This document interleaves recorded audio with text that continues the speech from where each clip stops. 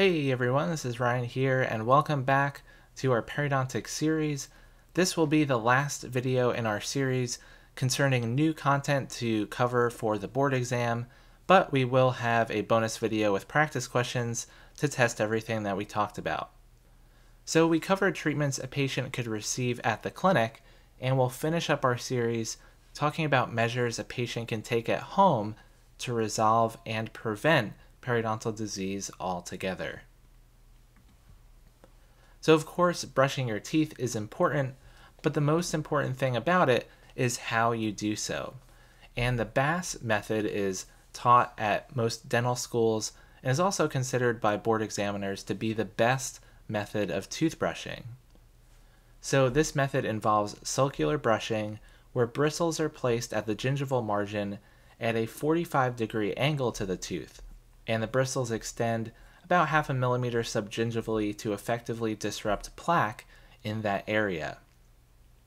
So instead of aggressively scrubbing back and forth, this method is a bit more gentle and much more effective at actually removing plaque without causing gingival recession and abrasion of tooth structure. So the 45-degree angle, it's not important to be exactly at 45 degrees, but the idea is to have the bristles angled so they can enter just barely into the gingival sulcus, that when you brush up and out, you can actually disrupt the plaque that's sitting in that subgingival area. So a very effective way, the most effective method for toothbrushing. Also, you want to use soft nylon bristle brushes that do not tend to traumatize gingival tissues as much as hard bristled brushes.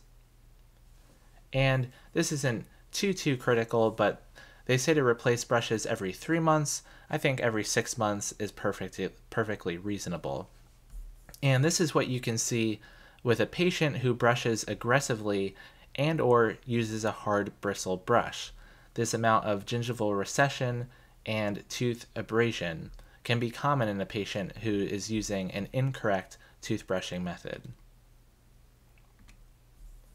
Alright, and flossing is of course very important as well. There are some articles a while back that said flossing doesn't prevent cavities, but we know for sure that flossing prevents gum disease, and flossing is absolutely critical as part of proper routine oral hygiene. And not just flossing, but flossing correctly. So I'm going to leave a link in the description to an ADA handout that talks about this flossing method, and I'll talk about it as well in the video. So they say to have about 1.5 feet or 18 inches of floss wrapped around the middle fingers of each hand, and each end of the floss is held tightly between your thumb and second finger. So I find that any other way of holding the floss can be a little bit cumbersome, and this way you can access each region of your mouth pretty well. So the common method is just to click the floss up and down between the teeth, but that both traumatizes the papilla and misses the plaque down in each sulcus. So the idea is to curve the floss into a C shape against the side of the tooth, and then to rub gently up and down along the side of each tooth. So you make a C this way, and then you make a C the other way to get each surface of each tooth here.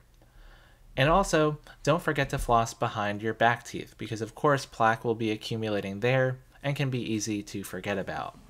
So this is called the C-shaped floss method, and again would be considered the most ideal and beneficial way of flossing in terms of the board exam. Also, the Waterpik is one of the home water irrigation systems, and they're designed to flush out gross food debris and reduce bacterial load on the gingiva, not biofilm or plaque on the tooth surface. So the Waterpik is a nice adjunct to the previous things, toothbrushing and flossing, but it does not remove plaque from teeth.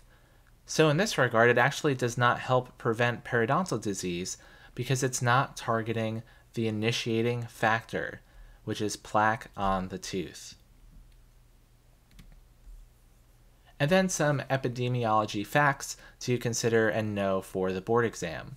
So this is the general pattern from most prevalent to least prevalent in terms of the types of periodontitis that you see. So chronic periodontitis is the most common, followed by localized aggressive, generalized aggressive, and lastly, refractory cases of periodontitis. I can almost guarantee that you will get a question on this, that the most prevalent group that gets periodontitis, they might say periodontitis, particularly chronic periodontitis, is most common in which ethnicity or which group, and the answer is males of African descent. Not a coincidence that diabetes is also most commonly found in this population. So definitely something to know, a niche fact to know for the board exam. And lastly, the maintenance schedule. Now these are things we already covered in previous videos, but I just wanted to quickly rehash them here. So the periodontal reevaluation should occur 4 to 8 weeks after phase 1 non-surgical therapy is completed. And the periodontal maintenance schedule, you should see a patient for visits every 3 months for the first year, and then after that they can come in for 3-month recalls, 4-month recalls, or 6-month recalls, with more frequent visits being for patients with more severe cases of periodontitis. So patient compliance with oral hygiene and the proper frequency of maintenance visits have profound effects on disease and health. And in periodontics especially, patient motivation and compliance is as important, if not more important, than what you do in the clinic. So thanks so much for watching, everyone. That concludes our series on periodontics. Definitely stay tuned for our bonus video with all our practice questions. And thanks again so much for watching. We'll see you all in the next video.